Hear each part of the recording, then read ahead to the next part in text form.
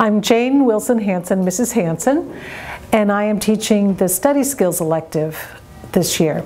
This is a brand new curriculum, a brand new elective, and all middle school students will be cycling through the elective at some point this year. The goal of this and the objective is to work with students to help them develop some study skills and learning strategies for the classroom as well as test preparation. There are 4 units in the curriculum. The first one is about the brain and how students learn. Students have learned a little bit about their own learning style. The second one is on learning strategies in the classroom, homework completion, note-taking, and active reading.